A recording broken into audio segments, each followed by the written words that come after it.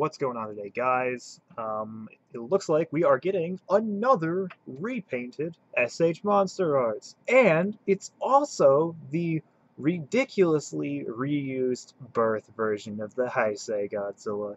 So this has been fantastic. This has been a fantastic run for this mold, considering 90% of the figures that have come out lately have been specifically this mold. But here we have it, the Godzilla Ohrai Noriyoshi poster version.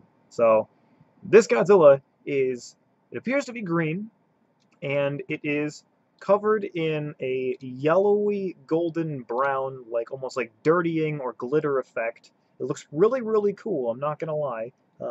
Bright orange and like bright orangish tan eyes, and the spines they look like they're translucent, like the 2014 Spitfire version, except they're a way like lighter, more sky blue, and it really looks like they're illuminating, like he's starting to charge. So this is actually a pretty cool repaint. I'm not gonna lie. I'm not gonna pick it up because it's $144, almost base 99, 145.